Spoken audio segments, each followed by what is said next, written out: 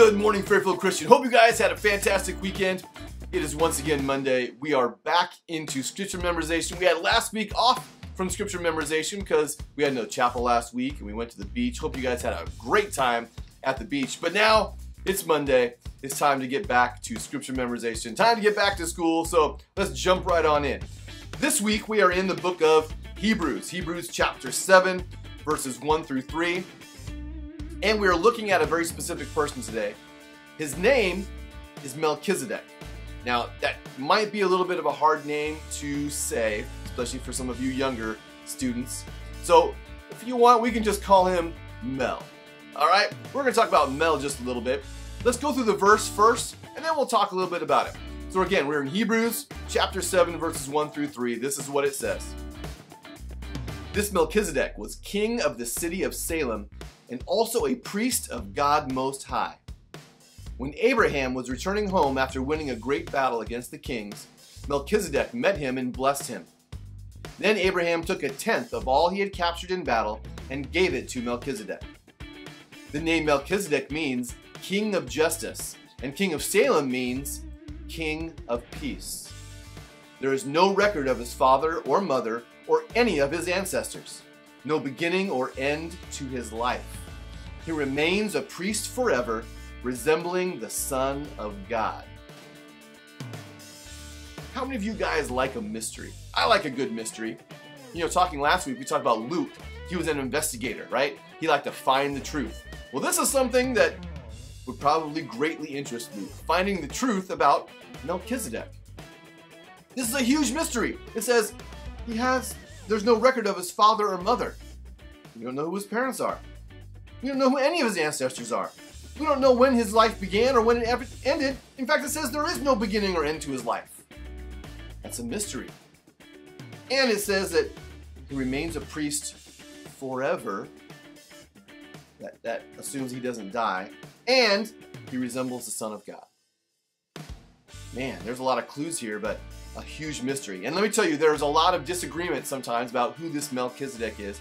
In fact, I remember a very famous conversation between two pastors I was having lunch with, and they were discussing Melchizedek, and it was quite humorous as they were arguing back and forth about who Melchizedek, or Mel, really was. But there are some things that I definitely want to point out. We'll talk about things all week and obviously in chapel as well. But one thing I do want to point out to you today is that Melchizedek was not the same type of person as Abraham. You know, in the Old Testament, when we think of God's people, we always tend to think of the Jews, right? God's chosen people. And yes, they were the ones God chose, and those are the primary people that are worshiping God in the Old Testament. But there are people also in the Old Testament that are not Jewish that also worship God. And Melchizedek is one of them. He is not Jewish. In fact, his ways are probably a little bit different than Abraham's ways. And you know what? That's okay. You know why? Because they both worship God. That's the most important thing. And for today, what I want you to take away is that even though you're a Christian, there might be somebody else who's a Christian who might do things a little bit differently than you do. It doesn't mean that they're a better or a worse Christian. They might just do things differently. There are some important fundamentals, right? Like Jesus is the only way to salvation. We need to believe that God's word is his unerring truth. And there are a few other important things that need to be in common. But some things may be a little bit different between yourself and other Christians. But you both worship Jesus. You both worship God. You both worship the Holy Spirit. And just because you do things a little bit differently does not mean that one person is right or one person is wrong. As Christians, we need to come together, no matter our background, our history, where we came from, no matter what Christian church we go to, we need to come together in unity to build and spread the kingdom of God. And this is what's happening here with Abraham and Melchizedek. Was Melchizedek a king over Abraham? No, but it says here that Abraham gave him a tenth of his spoils from war. And in chapel, we'll talk a little bit more about the war and how they got into this war in the first place and that kind of stuff. But the thing is, Abraham won a war. The whole reason he won this war is because God helped him to win this war.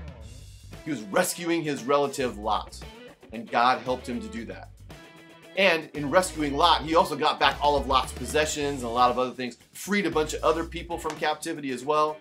And to thank God, Abraham gave some of his possessions, some of those things he won, to Melchizedek, who was a priest of God. He was also a king of the city of Salem. There's a lot to unpack there. But the important thing is they were different, and yet they worshiped the same God. Don't forget that when you're meeting with other Christians. Again, we'll talk about this more in chapel on Friday.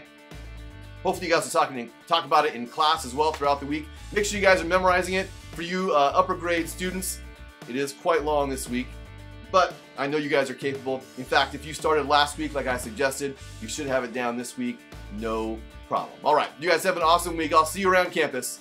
God bless.